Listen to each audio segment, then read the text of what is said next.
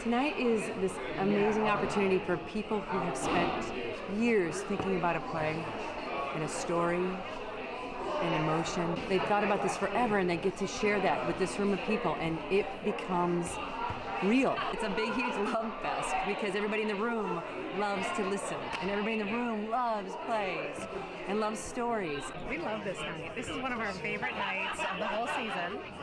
We get to find out so much, not only about what plays are going to be up the hill and in the touch zone, but the costumes, all the stuff that goes on behind the scenes. We really love it. I was just saying to my wife, Marie, if I had to miss this night, it would just be the most awful thing.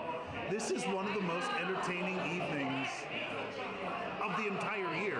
We get to hear really smart people who have been doing a lot of research and a lot of thought about plays, and they get to just present them with such panache and wit and pathos.